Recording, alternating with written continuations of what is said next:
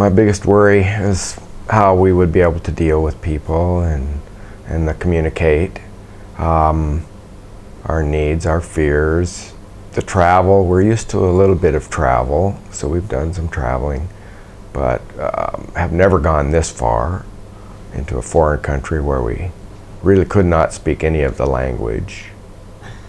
We've had some helps and really have been blessed because people here do, are interested in us and other people, and they do speak English. We've had wonderful translators that have been able to help us, with any questions that we have. The doctors speak English that we've dealt with for the most part. We've so far had a very good experience, interesting experience. We have families from Romania. We have families from Australia, UK. Just met a man today from Ireland. Everybody is open. Many people from the US, and it was like a little family when we got here. Everybody wants to help immediately and get you situated and get you familiar with the area so that you feel confident to go out and go to the stores and about your money and about your language differences. It's been very rewarding to me to see the kids and the adults that are going through this treatment and seeing the changes in them, some small, some pretty large, right away, that it's very positive feeling, and it's a family feeling. People from, met a family from Libya today. They don't speak English. Their translator doesn't speak much English, but they speak Chinese. The translator speaks Chinese. Hello, how are you? Good morning. It's always that. It's a good feeling. Families from Switzerland, and a lot of these people will speak English. Very positive, very upbeat. Sometimes the treatments bring you down just a little bit, but that attitude is really, everybody here has the same positive, heartwarming attitude.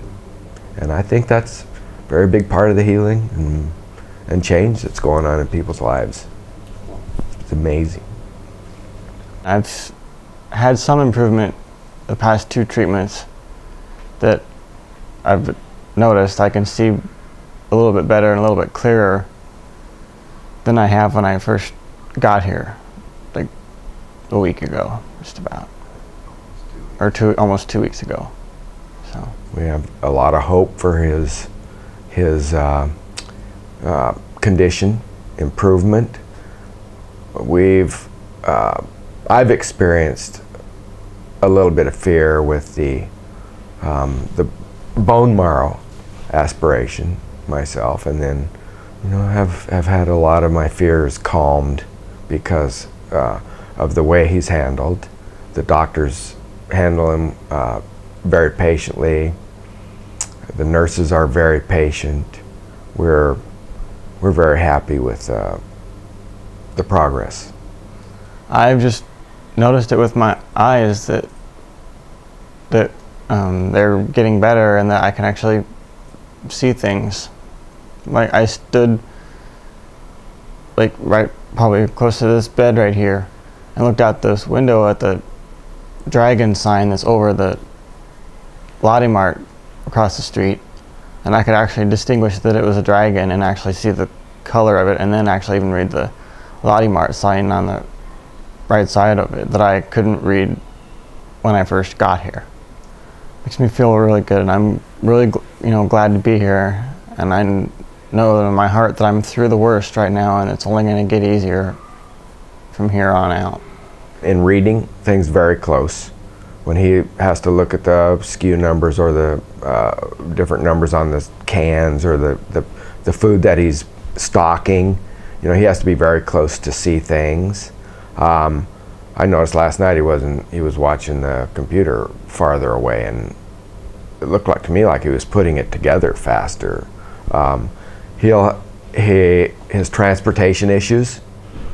When he walks, he usually walks with his head down, looking down at what the path that he's traveling on, to make sure there's no steps or curbs or anything like that. I hope that he'll start seeing that farther out. And I really truthfully believe in my heart that he'll probably be driving somewhere here down the future, that it'll be good for him to where he can, use that type of transportation and not have to rely on others. That's a big thing for him. It's very heartwarming. Something that I've prayed for and Chris prayed for since he was little, to see improvement, and always been told, no, you'll never, it's just always the way it's going to be. So even the little bitty baby steps, the little bitty improvement, seeing the sign across the street, to us that's nothing, but to someone who can't see it, that's everything. So little steps mean a lot. I mean, it's amazing that we can have even that. We don't expect, no, I shouldn't say that. We expect everything, but we're happy with anything. And if that's the anything, that's great. We'll have had a wonderful experience here, but I don't believe that that's it. I believe there's a lot more to come. And we have to be patient, not in our time, but God's time. Yeah. I've seen he's got more confidence in his vision. I think sometimes he sees a little clearer. I know he had a real boost from his initial IV, because whether it was the solution or the stem cells or the combination of everything, he seemed to see clearer. It was almost like a burst of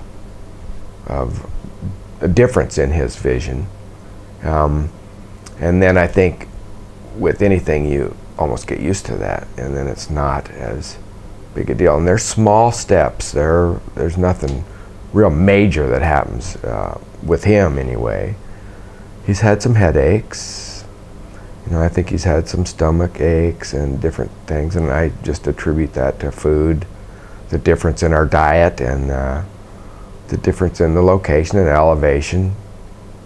I think he's seeing better. No, I just would highly recommend people that do their research into Baca Biotech. Wonderful people. Our translators and the friends that we've met here they're just amazing. Very helpful to us. Thanks to the staff, the Baca staff, everybody involved is so wonderful, so helpful.